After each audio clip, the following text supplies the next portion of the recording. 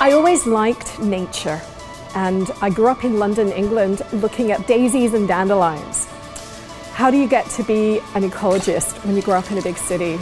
Well, when I was 19, I was invited to go up to Hudson Bay. In my first field season, I was like running around the Arctic and I was handed a gun because I had to be aware of polar bears. I am also an expert on animals that eat grass, and that includes snow geese. I'm an expert on their poop as well. I get out of bed every day because I love being outdoors and studying plants and animals. My name is Bazely and I'm an ecologist.